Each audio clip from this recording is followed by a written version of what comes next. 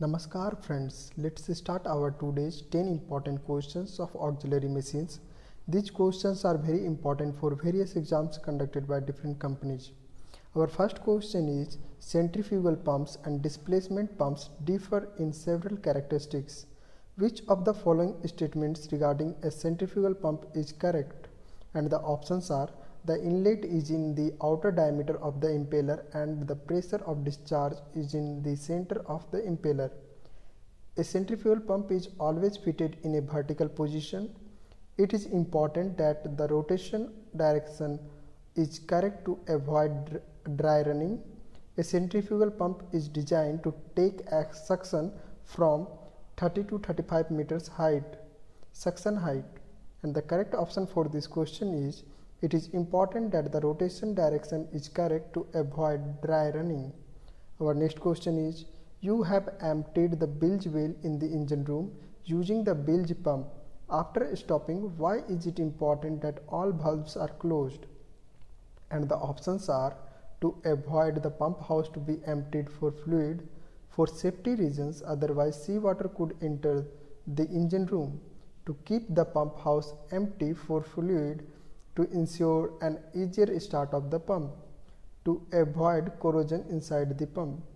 And the correct option for this question is, for safety reasons, otherwise seawater could enter the engine room.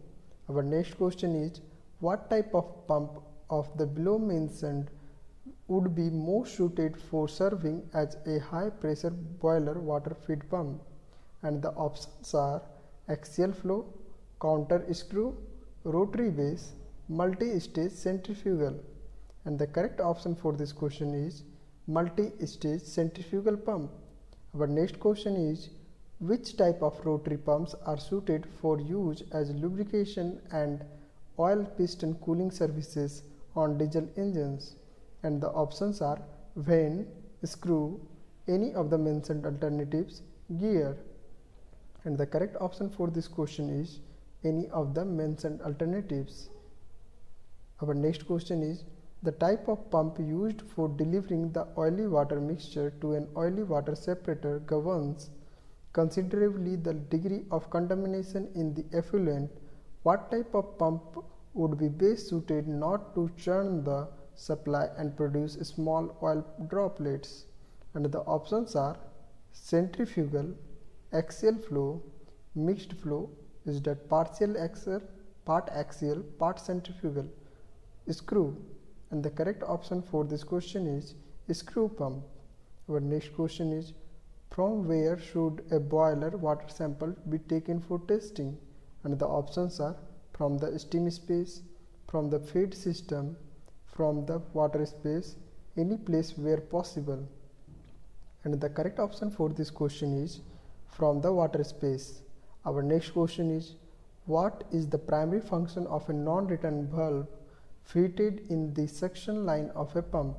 And the options are, to prevent the suction line from draining and keeping the pump primed, to keep 1 foot of liquid in the suction line, to regulate the flow of fluid through the pump, to keep the pump from losing its balance.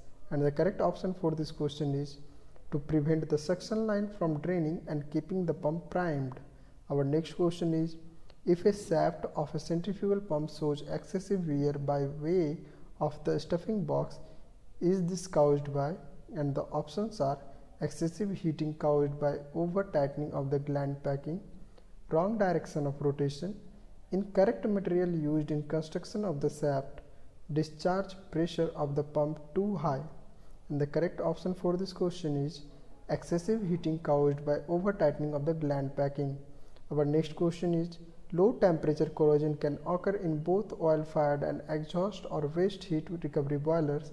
Considering a fuel with same sulfur content, the air fuel number lambda in a combustion process also indicates a relation to what temperature sulfuric acid condensates. What is the correct relation between air fuel ratio and low temperature corrosion? And the options are, high air fuel ratio raises the condensation temperature and thereby reducing the safe limits between normal operation and condensation temperature.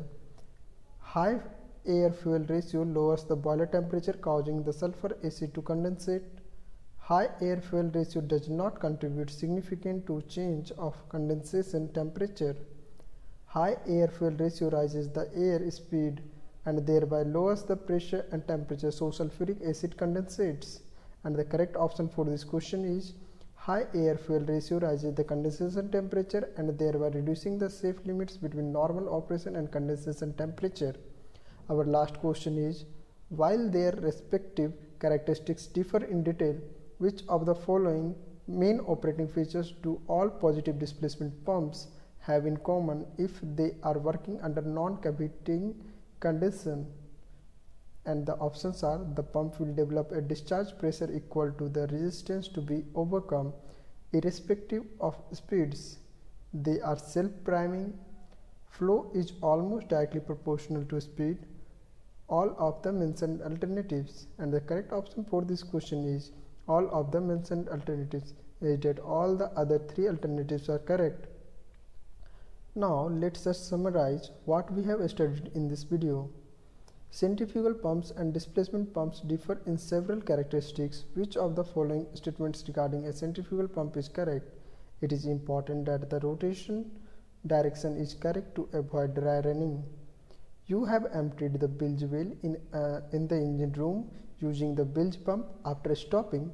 Why is it important that all valves are closed? For safety reasons, otherwise seawater could enter the engine room. What type of pump of the below mentioned would be more suited for serving as a high pressure boiler water feed pump? Multi-stage centrifugal pump.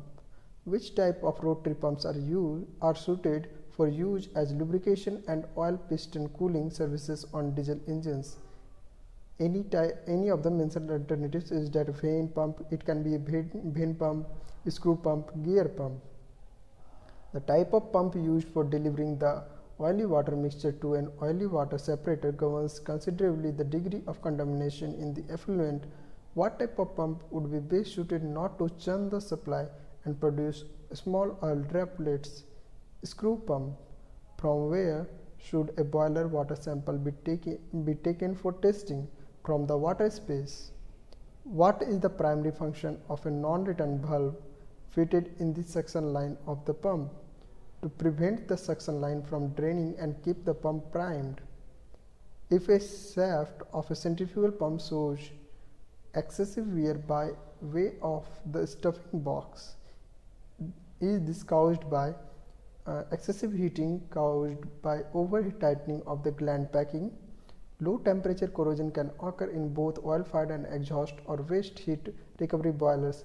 Considering a fuel with same sulfur content, the air-fuel number lambda in a combustion process also indicates a relation to what temperature sulfuric acid condensates. What is the correct relation between air-fuel ratio and low temperature corrosion? High air-fuel ratio raises the condensation temperature and thereby reducing the safe limits between normal operation and condensation temperature.